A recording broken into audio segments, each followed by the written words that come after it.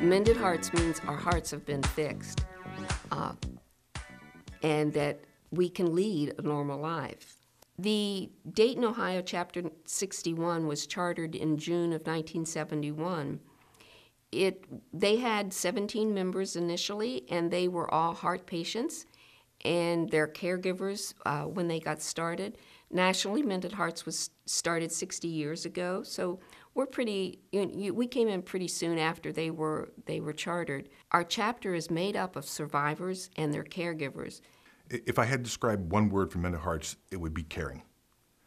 That's to me that's an all-encompassing word that describes the organization and the people is caring. I am so thankful for Mended Hearts because it gave me the opportunity to realize that I did have a reason for living, and I would have missed so many things that a lot of people take for granted every day.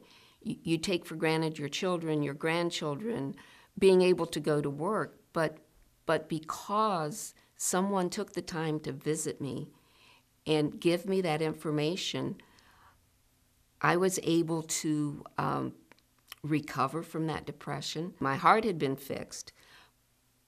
It had been repaired, but my heart was still aching because I thought my life was over. And I found that it wasn't. When you think your life is over, and at that point I really did. I believed that I was probably going to die soon. And to have somebody in front of you saying, hey, you know what, look at me. I'm in great shape, I feel good, just do what the doctors tell you, and there's a good chance you're going to be good. It's a tremendous relief. So after I had my heart attack 2 years ago, my son reminded me of that visit. And because I had told him how much it meant to me. And so I contacted Barb and said, how can I be of help? And here I am. Everybody that I've met,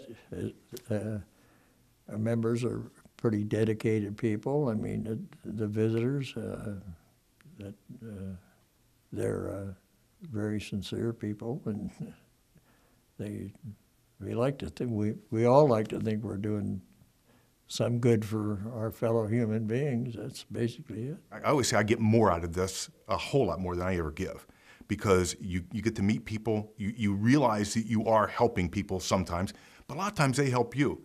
When you go in and visit somebody who's had 2 or 3 heart attacks and they're 80 years old, for somebody who's 60, 62, that's like, wow, I can be there. So I get more out of that than I ever give that gentleman. While the doctors and nurses can tell the patients, you're going to experience this or you're going to experience that, when they hear it from someone who's been there and done that, they're a lot more accepting of it, and they can really believe that you know what you're talking about because you've experienced yourself. They're glad to see you, and I'm like the Dr. Doppler, I'm his poster boy, and after they find out how old I am and that I've been through the whole same thing, and I'm walking around, there's a lot of life after heart surgery. And I think that helps. And then later on, when you see the patient in the room and talk to them, the patient, I'm hoping that makes them feel good to see somebody walking around that's been through what they've gone through. Mended Hearts is one of the stars of the heart. We provide a very good service to heart patients and their families because we give them the gift of hope. That whole beat goes on thing it means a lot to me there, as far as there's life tomorrow, there's life the day after, everything is going to be fine.